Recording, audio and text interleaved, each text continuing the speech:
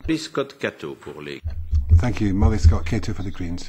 If I could, I'd like to start by addressing the point made by Professor Van Wegel about different types of tax and whether deciding not to smoke was actually avoiding tax, because obviously I'm supportive of some strategic taxes such as the energy tax, which is deliberately intended to change behaviour. But I would suggest that there are different taxes. There's taxes that are different in type, which is to say taxes that are intended to bring about redistribution. And it's those taxes that are being avoided, and that's what's of concern, I think, to this committee and certainly to myself. But my main questions concern the issue that was raised by Ms McCormick from KPMG, and that's the issue of tax havens. And as you've pointed out, defining precisely what we mean by a tax haven and developing a map of those tax havens and their interconnections is something that is one of the key tasks, I think, of this committee. And we're interested in these particular jurisdictions, both within the EU and outside the member states, but also those that have a sort of ambivalent relationship with the member states and are sort of overseas dependencies of some of our countries.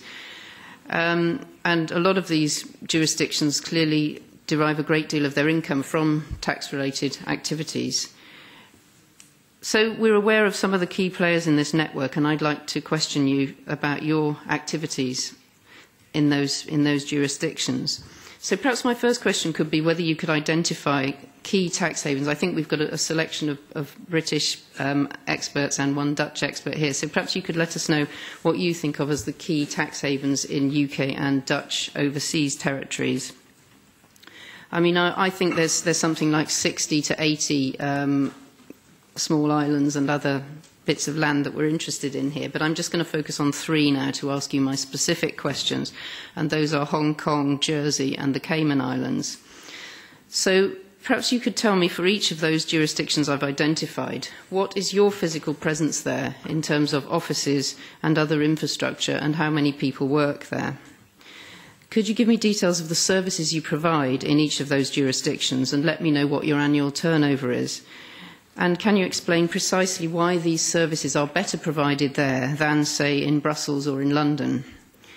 I realise that these are quite detailed questions, so I'd welcome the best answers you can give me now and perhaps then follow up in writing.